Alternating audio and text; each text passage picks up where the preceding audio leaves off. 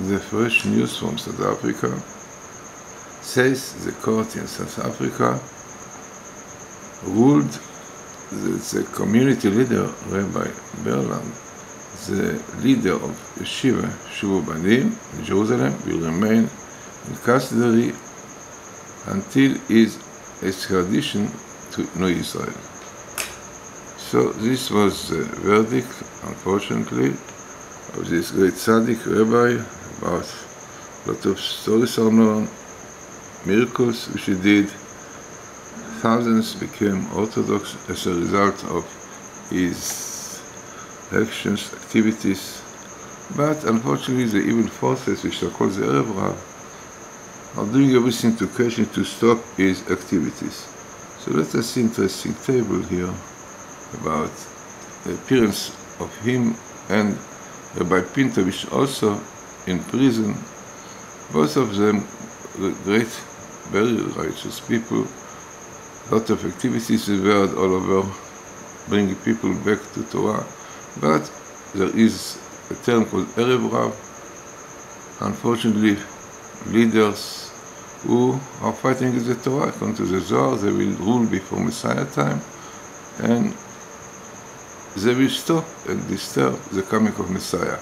So in this table you have BERLAND coming, and Rabbi PINTO, the other race who spent in prison. Amazingly, it came with a small ship of this year, 776, and these people, which called Erev Rav, mixed multitude, amazingly comes Iriad Erev Rav. This is a hand, they are in the hand of this mixed multitude, which chasing them, pursuing them.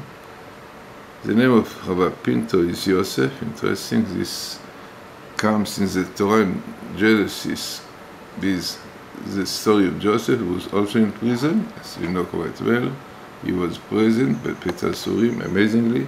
What's the most interesting is written that the mixed multitude are doing everything to stop the Torah, people who are working on Torah, and by this definitely disturbing and stopping the coming of Messiah. Amazingly, you have here best meeting of the Torah next to the mixed multitude, whose hand is unfortunately by these rabbis, Skilda Mashiach, the Messiah, amazingly, minimum the Torah.